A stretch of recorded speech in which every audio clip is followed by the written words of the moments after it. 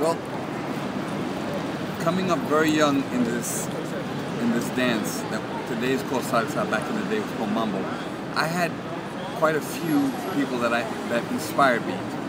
I can consider them mentors, and there's one team that really I'd have to really give them a lot of credit for being really an influence and almost a real direct influence in bringing out to me the vision of what I'm doing today, which is now dancing professionally. And that team is Augie and Margo.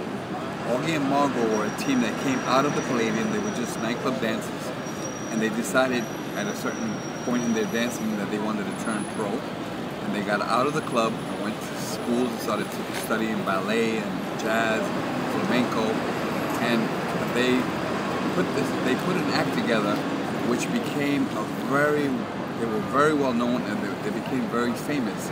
So much so that I understand they worked as an opening act for Sammy Davis Jr. for many years. They traveled the world. I understand they performed for 3 presidents. And the experience I had with Augie and Margo was one time a lady who I will speak about later, who was a real, I would say she was an instrument in my life to help me get started in this career. She took me to see Augie and Margo perform at the Roseland Ballroom. This might have been 1970, 1971. And she said, Eddie, if you see this team, they're going to inspire you on your way of what you'd like to be doing with your dance career. I said, okay, so I went there and I sat down. The curtain opens and there's the Tito Puente Orchestra. Tito opens up with, I think it's classic bailador or something. And then he gets on the microphone and says, now I'm going to have my cousin Augie and Margo perform for you. And this team came out and they had a pull-out stage that they would use. They pulled out the stage and out comes Augie and Margo. And just from looking at them, I was mesmerized. I was like, beautiful couple. And they did, the first thing that they danced was not a cha-cha, they danced a blues, which I had never even seen what blues dancing was like. So Tito played this real sweet, soft blues, and they did these incredible lines and extensions and the lyrical movement and the romance and everything. And I was just captivated. So after that, they finished, they came back a few numbers later, and then they performed what I saw for the first time was a fusion of mambo with flamenco.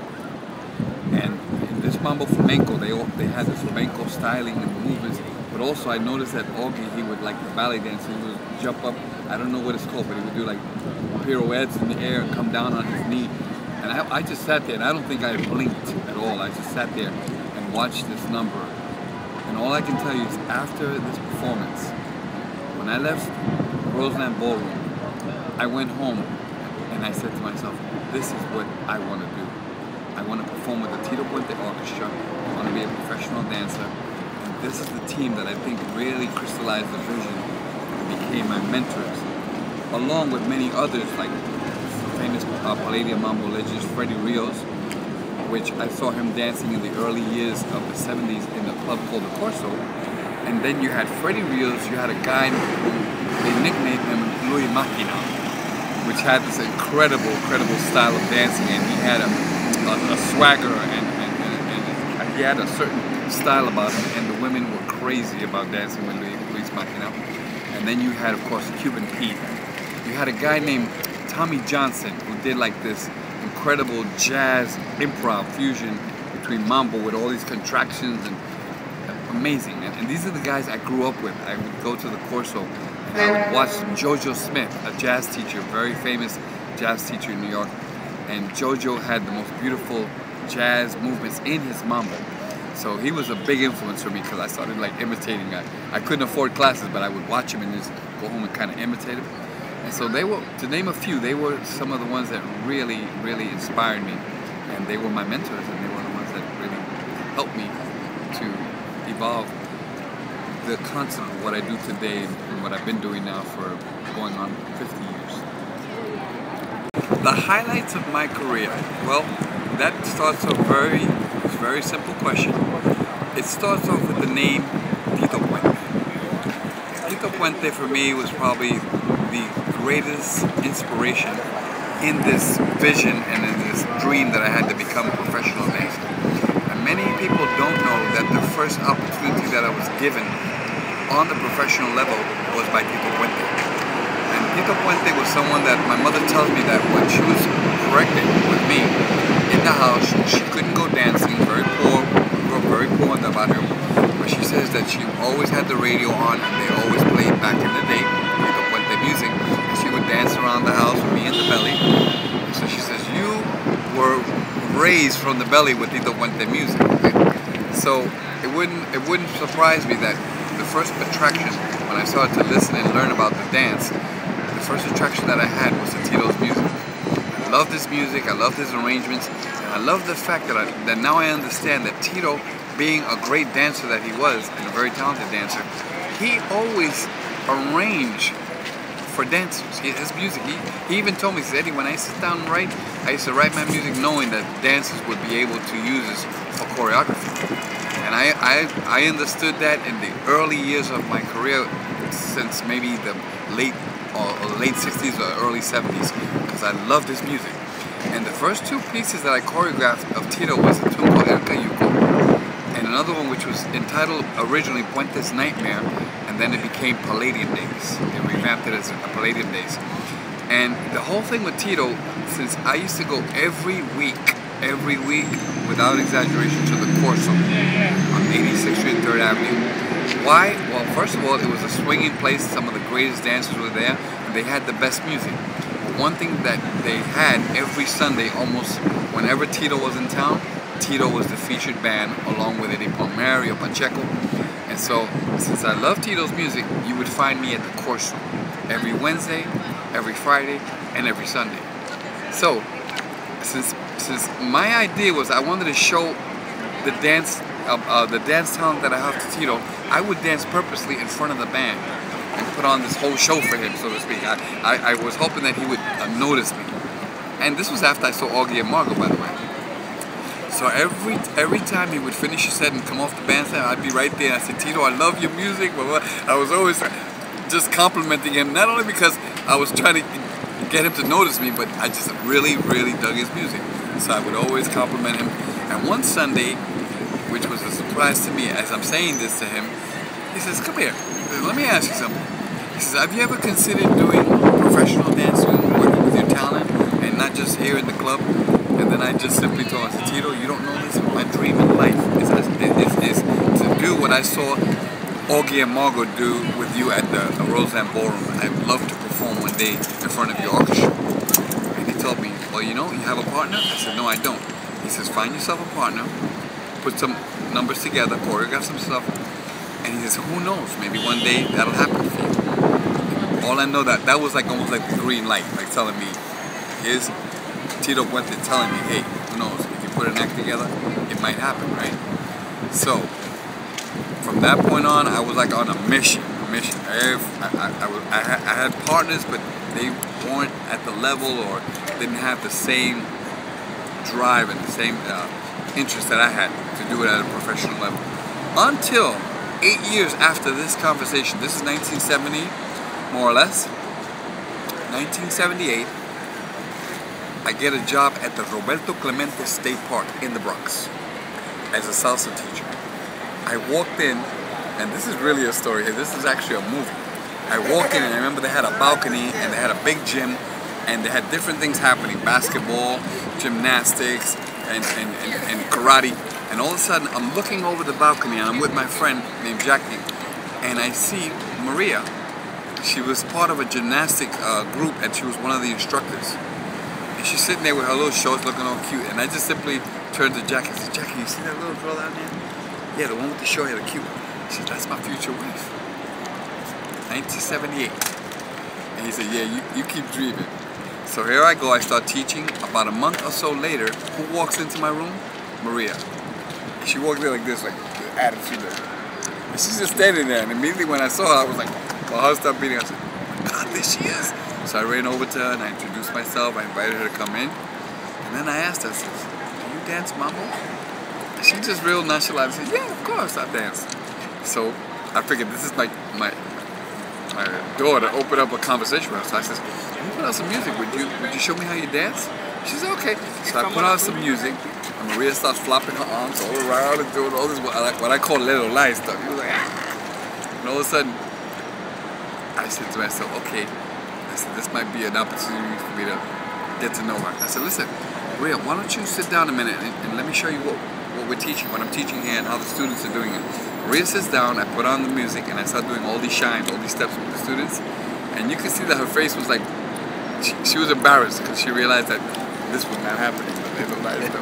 So then all of a sudden, after I danced for like 10 minutes, she said, okay, thank you. And then she walks out of the room, and I was like, hey, aren't you interested? She goes, no, it's okay, thank you. I didn't realize that she just basically was embarrassed because she realized that what she was doing was not the hip thing. You know? It was mom and dad's thing at home. Right? So after that, I did not see Maria for about 3 or 4 months, and I used to ask, have you seen her? She was away in college. Out of thin air, she pops into my room months later, and she goes, I want to learn how to dance like you dance. I want to take classes. I was like, sure. So I figured I had a real task. Because when I saw her flapping her arms, I said, oh boy, it's going to be a real challenge to teach this girl. Little did you know that Maria not only had incredible dance talent, Maria was dancing since she was 4 years old, which I didn't know. She knew how to do tap dance, jitterbug, jive. She knew how to do hustle. The only thing she didn't know how to do was mambo. When I started to teach her and I realized how quick she picked up on steps and on routines, I said to myself, this is amazing. I thought that this was going to be a real nightmare to try to teach this young lady. So immediately after like a couple of months, she was way better than everybody in this class. I simply told her, I sat her down, I shared my dream and my vision for what I wanted to do with my dancing. And I told her, I said, you know, I'm looking for a partner, and if you're interested in doing this with me, I would love to train you, blah, blah, blah. And she just said, real cool like she is. She goes, okay, let's do it. And I started training her, and I one-on-one private lessons, and I'm telling you, in 6 months, I taught her 2 choreographies for her not knowing anything about the dance. I taught her Palladium days and El Cayuco. And after I thought the routine was ready and the act was ready, I told her, I said, let's go tonight to this club. Tito was playing at a place called Christopher's in the Palladium. So let's go there, and I'd like to give Tito my number and let him know and ask him if it's possible to do an audition for him. And we went up there. Tito didn't get in until about 1 o'clock in the morning, and the band starts warming up, and he walks in. And as I saw the right moment, I walked over to him and said, hey, Tito, how you doing? So you remember me? He says, yeah. He said, I cannot forget you. I see you every week at the Corso, man. So I started explaining to him. I said, this is Maria, and remember we had this conversation a long time ago? He said, yeah. He said, I said, is there any possibility that if, you know, I put my number here, if you could give me 5 minutes of your time so I can show you what I've choreographed and what I put together from your music? He turned around real quick and said, you know, I want to tell you the truth, Eddie. He said, I'm very busy. I don't know if I have the time to give you that private spot like that. He said, but I'll tell you what I'll do. I'm going to introduce you to my musical director, whose name was Jimmy Frisaura. And he says, you can explain to Jimmy exactly how you want your tunes play, how, you know, if you want it like the record, explain to him, and in my next concert, I'll feature you and Maria. And I turned around because I freaked out, you know, thinking that he would do this. I said, Tito, you would give me a chance to go on stage with you without seeing me, my routine and my dance? And he turned around, he said, bro, he said, Eddie, I'm tired of looking at you dance at the Corso. I know you can dance. He says, but you know what? He said, if I like it, who knows, maybe, you know, we'll do something. And if not, then you had your chance. He said it just like that. Oh no, so no pressure, right? So then he tells me I'm going to be doing something at a place which was known back then as the New York Coliseum, which today is known as Jazz and Lincoln Center, 57th Street Circle. So he tells me, come here this Sunday, blah, blah, blah, blah, blah, this time I'll be playing with the band. I did not know, Pete, that this was going to be something where it was a Latin expo and there would be thousands of people there, like the Javits Center. It was a huge place. I walked in there with Maria, and the moment I see thousands of people, because they had all these Latin products and they were giving away free samples, my knees started shaking. I was like, oh my God, I said, look at all these people. And Tito was the hired Latin band entertainment for this event. So I go to the back and I find Tito's spot where he was set up. And you can only imagine, here I am thinking, if he doesn't like it, this will be the first and last time that I'll do this with him. And so I got to the bandstand and I said, hey Jimmy, hey Tito, and then Jimmy says, go get ready. We're about to play. He says, Tito is gonna bring you on maybe like as a third number. He'll introduce you. So I go in the back and I'm getting ready, putting on my costume, and I can tell you this, I drove Maria crazy because I kept saying, Maria, you gotta be on point. We gotta be sharp. Blah, blah, blah. And it was all this nervous energy that I was letting out. And Maria's real cool, just fixing up her costume. And at one point she goes, relax already, okay? It's gonna be fine. I was like this, and Maria was like, don't sweat. So all of a sudden, Tito, I'm listening to Tito on the mic. He's, okay, ladies and gentlemen, now I have a surprise for you. He says, this surprise is such a surprise that I don't even know what it is.